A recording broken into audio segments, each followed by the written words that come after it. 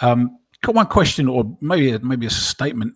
You brought up the exit strategy. So that's a really good point, because a lot of people actually traditionally, a few years back, were just throwing up random products and just making a quick buck or some big bucks along the way, but without actually building a brand or a complete company, as it were.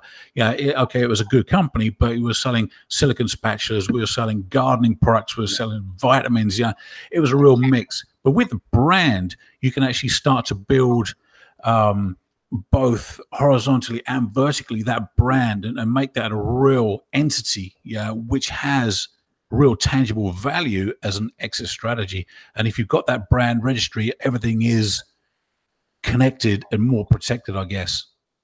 I mean, that's what I'm saying. Yeah, it kind of locks down the competitive advantages. So basically, you know, your customers will get to know your brand, and they'll be looking for other products with that brand because they associate it with quality, they've had a good experience in the past, and so on. So the brand starts to create a lot of value and becomes valuable in and of itself.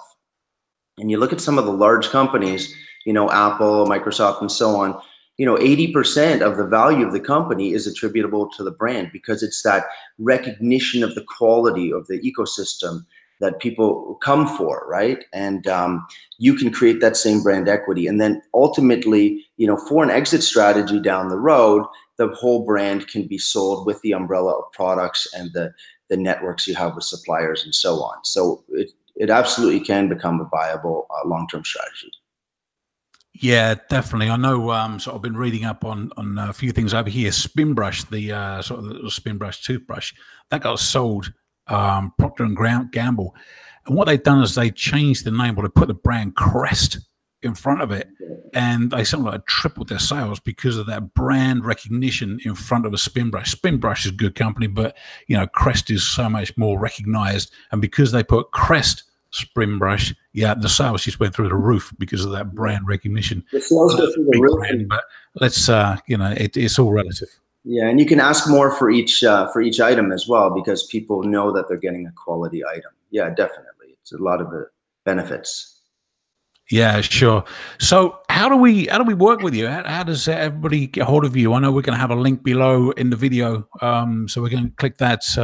But is it a case of we can just reach out to you? I know you're going to sort everything out for the Gorillaz. So John and Brendan, you can look after that for us. But I'm sure we're going to have a link, maybe here, somewhere below the video. Once this is published, you can click on that. But basically, you will look after us, Nyall. Yeah, that's basically what we're asking, yeah?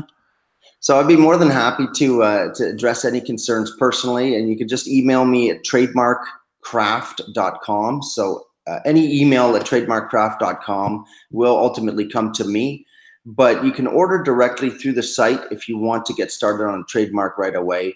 And we'll put the details down below as well. I had them on the last slide for you too. But we've been working with a lot of Amazon sellers, and you know, we can do that part of the trademark as well. But our main skill is with the USPTO, because once you have the registration, it opens a lot of doors, not just on Amazon, but lets you stock products in stores like Costco and Walmart and so on.